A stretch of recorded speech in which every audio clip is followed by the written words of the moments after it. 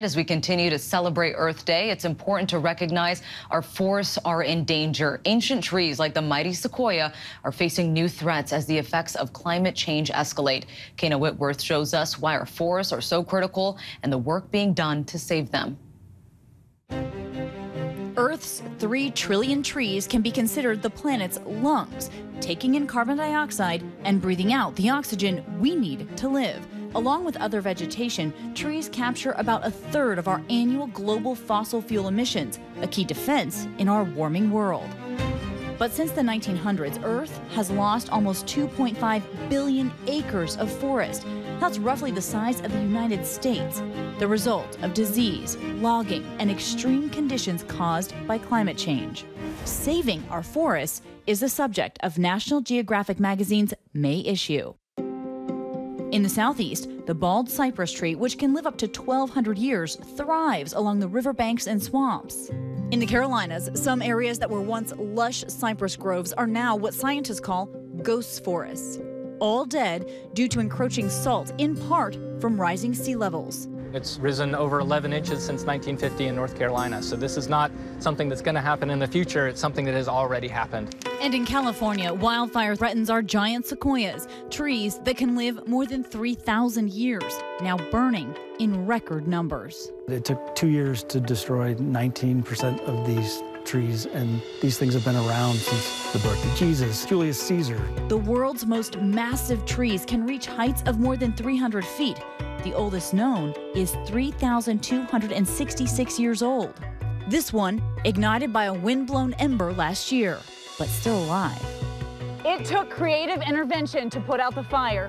Firefighters climbing up hundreds of feet to where I'm at now with hoses. And without that intervention, this tree would have continued to burn for months. And from this high up, the wind can cast embers for miles, threatening the entire Sequoia National Forest.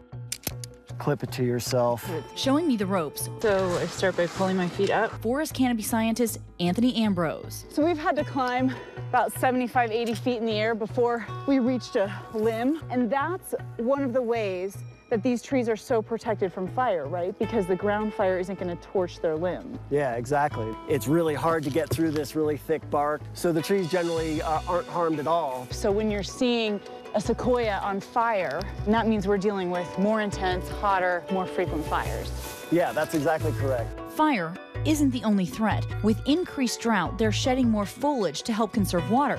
But that foliage is critical to taking carbon out of the atmosphere. You're actually adding to the problem that is causing the trees to go away. When I first started researching these trees, more than 10, 15 years ago, I was aware of the potential threat, but now we're starting to see it in real time. So, yeah, I'm definitely getting alarmed. Second-generation arborist B.J. Absher has been caring for trees nearly 20 years and has seen the toll climate change has taken. What is concerning you the most when it comes to the overall health of the trees? That tree care behooves everybody. The life of a tree, the trees are the answer for so many things that we don't even know the questions for yet. But erosion, air quality, all these things, property value, all these things can be solved with more trees, better trees, proper management of trees. Absolutely. They've celebrated family reunions under their prized black maple since the 1920s. You can't replace a 150-year-old maple tree with a 150-year-old maple tree. Mm-hmm. Tree planting is real important. The trees are a natural resource. They are sustainable. They are renewable. But they're not going to do it on their own. We got to take care of them. Proper management and awareness.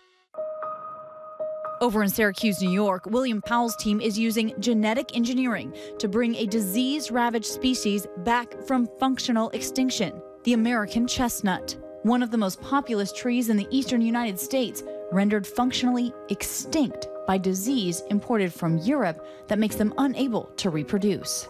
With modern techniques and biotechnology, we've actually discovered a way to make the tree tolerant of this blight that has wiped it out. So basically, we're giving this weapon to the tree to defend itself against the fungus. If they get federal approval to distribute the modified species, it will be another century before the forests return to a semblance of what they were. For now, Howell hopes his work can act as a blueprint to protect other threatened tree species. For example, the cypress, you could develop lines that are more salt tolerant. Theoretically, you could also make trees more fire tolerant by just changing a few genes in the tree. Each tree still standing, adapting to a changing planet. And Mona, there used to be millions of those American chestnut trees throughout Virginia, and tomorrow they plan on reintroducing that hybrid version that is blight resistant. And it really, though, it takes arborists and scientists being high up in the canopies like this to really take care of the trees, because from up here they can see things like disease and decay that you just can't see from the ground. And where I'm at right now, I'm about 50 feet up in one of the oldest black maples in the entire state of Virginia. And the arborists that take care of this tree tell me that while people are part of the problem in this changing environment, Mona, we can also be the solution. All right, Kayna, we're going to believe you because I'm going to stay right here on the ground. But thank you for that report. Hi, everyone. George Stephanopoulos here. Thanks for checking out the ABC News YouTube channel. If you'd like to get more videos, show highlights, and watch live event coverage, click on the right over here to subscribe to our channel. And don't forget to download the ABC News app for breaking news alerts. Thanks for watching.